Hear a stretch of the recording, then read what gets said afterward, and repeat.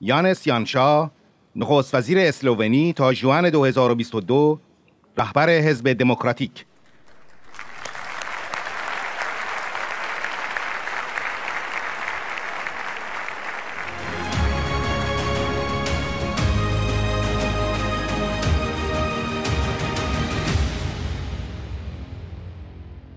Dear President-elect of the National Council of Resistance of Iran, Mrs. Meriem Rejui, dear friends, let me first of all emphasize that my today's message to you is a message to the Iranian people.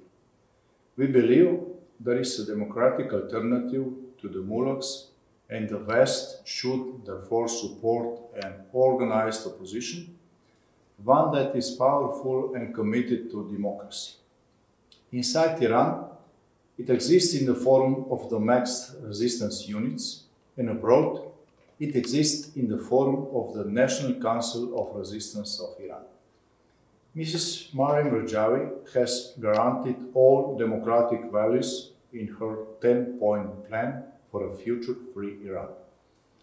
The plan underscores the need for a secular, non-nuclear, and democratically elected republic that rejects both the Shah and the mullahs.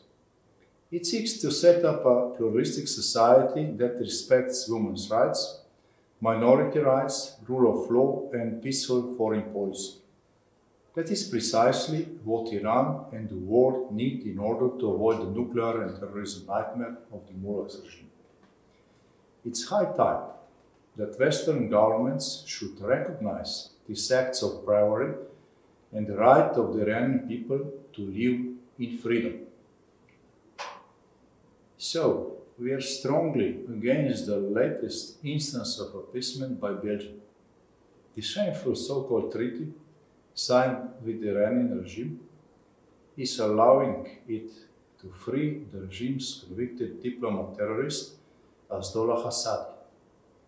This Belgian proposal will only embolden and encourage Tehran's agents to conduct more acts of terrorism and violence, both against the Iranian people and the international community, including in European capitals. Let me conclude saying what I have said many times before. Iranian people deserve democracy, freedom, and human rights, and should be firmly supported by the international community. The Iranian regime must be held accountable for human rights violations, and the international community must be firmer in this. Dear friends, you can always count on my understanding and support. Thank you for your attention.